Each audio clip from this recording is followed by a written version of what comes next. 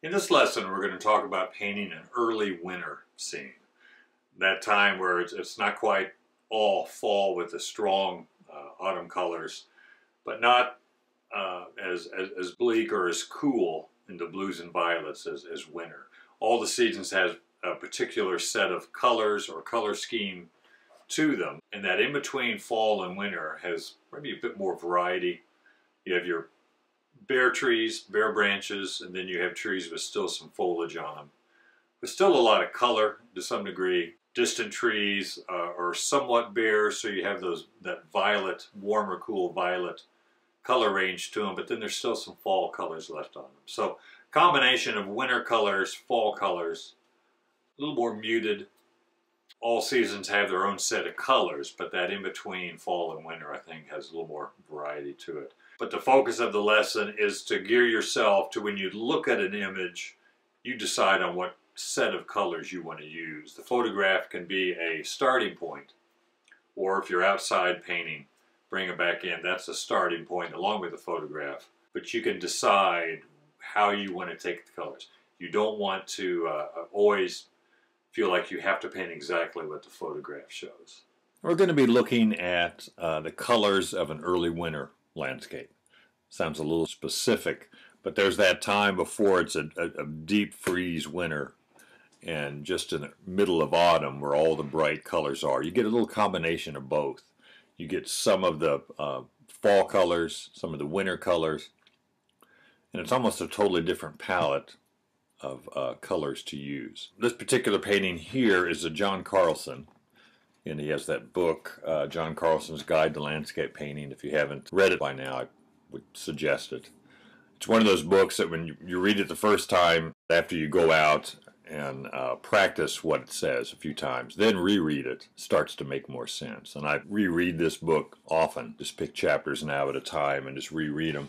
There's a lot of information there. You know, in the summer we have a variety of greens, same thing in the spring. Fall, everything turns in orange, yellow, but it's the between winter and fall when you get a variety of colors. You can have some greens, you can have fall colors, you can have a little bit of snow maybe, but a variety of colors. And it helps to focus on certain colors, not just copy what you see.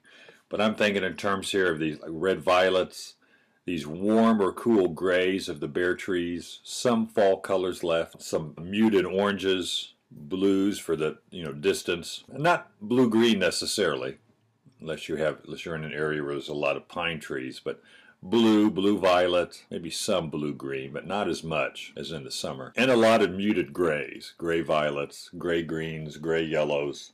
So a combination of colors in here that I want to kind of focus on when I'm painting these early winter scenes. Muted and a lot of blue, red violets, and muted oranges and yellows. Really it's a nice combination of colors during that time of year.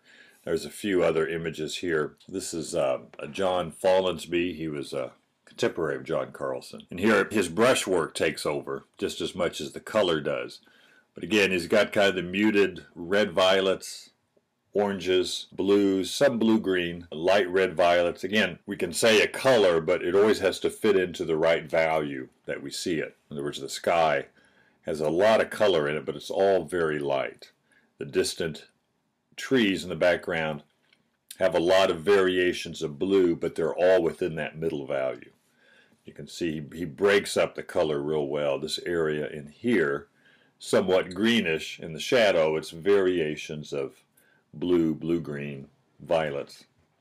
So it's a lot of breaking up of colors in this painting. But the overall combination, again, is the blue-violets, muted oranges, red violets.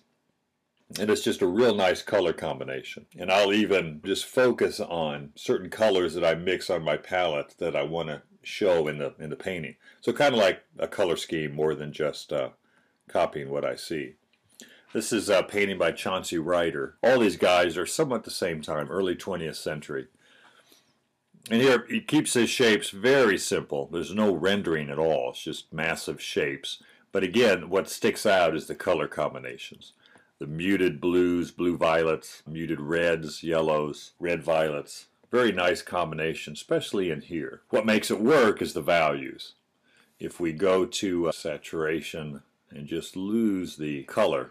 Still works because the values are right. And you can see how all the upright trees darker, all the slanted hills here are a little lighter than more of the flat, and the flat road's a lot lighter, and of course sky's the lightest. But very nice value changes, and some subtle value changes in here too that give it a little bit more shape, make it look a little more complex than just one value. So within the slanted hills, he's got 2 or 3 different values. Same thing in the upright trees, a couple of different subtle value changes. And then when you get to the color, you have the same thing. You have those values with some subtle color changes. Subtle color changes in the green and the reds, yellows. That makes the painting look a bit more complex than picking just one value and one color.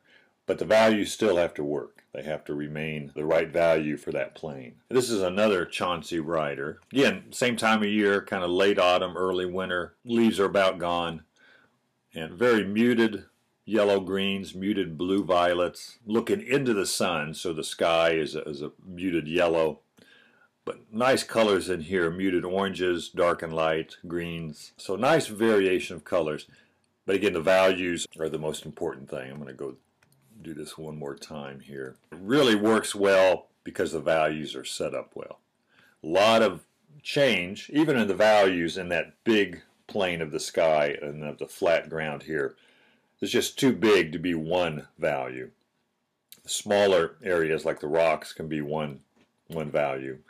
Maybe 2 or 3 different colors, but one value. But the bigger that plane gets, you get a subtle value change, as well as color change. But they still read overall as different values for each plane. But we're playing here with a combination of colors. And if I were to set up my palette on this, I'd still have all the same colors, but I'm going to focus more on blue violets, yellow greens, yellows, and oranges, maybe some red. But I want to emphasize those colors. I'm not going to have other colors, but I want to have those colors predominant. And if he made the sky blue, it would not be as effective as it is. He's sticking with yellows and everything. Yellow orange, yellow green. Some yellow in the violets back in here because of the sunlight. So everything has kind of a yellow haze to it. But really think through some of the colors before we start mixing. Now the picture we're going to use, this is a scene in Missouri. And again, I usually always take wider views knowing I can come in and crop later. And what I'm interested in primarily is this area. The barn, the silo, and this tree. But I really like these colors. They're that early winter color combination. So when I crop this or zoom in, I'm going to cut out a lot of the sky because the sky is too big for what I want. And I want to zoom in. That's right about there. I want a little bit more foreground because I like the colors in the foreground. And then when I look at this, size-wise, this is almost a 9 by 12. That's what I'll use as a 9 by 12 canvas. So because I like this proportion, you know, the shape of the sky, bigger foreground, and then the massing of the trees in the barn. That all fits together well. It's not a square, it's not a long horizontal or a vertical, it's more of a shorter horizontal, 9 by 12. So that's what I'm going to go with. But I see in here a combination of yellows, you know, cad yellow light and a little violet, yellow ochre, a little bit of violet.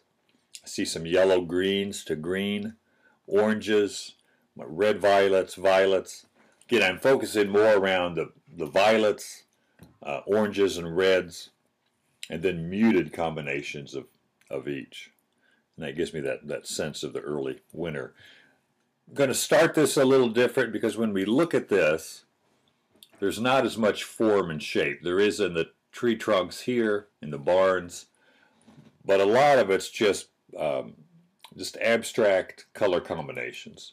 And that's how I want to start it. Even before I draw anything, I'm going to lay in, similar to a watercolor, lay in washes of all the colors that I want to use. Something that I can paint back into. That way I'm focusing more on color if I start with color. If I start with a drawing, then the color comes a little bit harder. This look, anyway, the real soft color changes of the violets, yellows, oranges, and greens.